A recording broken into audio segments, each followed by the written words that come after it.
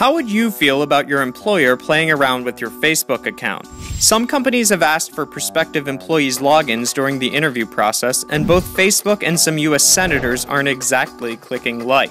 Democrats Chuck Schumer of New York and Richard Blumenthal of Connecticut have asked Attorney General Eric Holder to investigate whether companies asking for login information from people applying to jobs are violating federal law. The social media giant isn't happy about the reported practice either, threatening to take legal action against employers who asked for social media credentials during the interview process.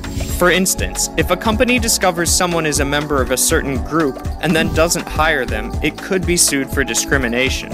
But the practice also raises some murky legal questions that may be without precedent even in 2012. You probably don't need to untag those photos just yet, but for now you might want to refrain from joining that I hate my boss group. Want more technology? We're breaking down the latest trends and stories in tech. Check out Slate News Tech. Click to subscribe. Like us on Facebook at Slate Video, follow us on Twitter at Slate Viral.